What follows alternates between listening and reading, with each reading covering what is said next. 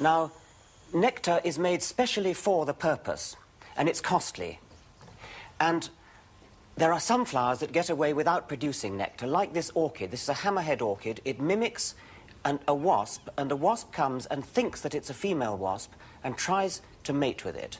There's a very spectacular hinge there that you'll see the use of. There are the pollen sacs, there are the pollinia, and there's the hinge, and there's the fake female. Now look what's happened. The male bee's come and been dashed onto the pollen there.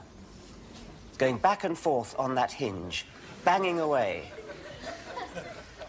And sooner or later, the pollen sacs will come off onto his back.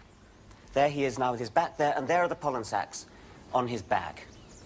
And he flies off, and then he'll mate with another flower, and just the same thing will happen. This is a bucket orchid. An even more ingenious trick it uses. It's dropping fluid into the bucket there. This is an attractive fluid. There's a special kind of green bee which is attracted by that fluid. It comes to the flower, and it falls into the bucket. There. It's trapped there. The only way it can get out is through a special hole that's provided for it by the orchid. There's the hole. It's the only way out, and the bee has found it. It's forced out through that hole, and on its way out, there is the pollen sac waiting. So the only way through is this little passage. There are the pollen sacs, and it's going to get straight off onto the bee's back on the way out.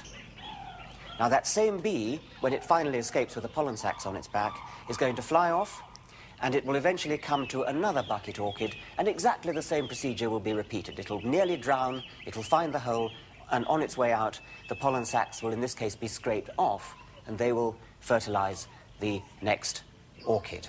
So this is deceiving bees, but again using their wings to carry pollen about.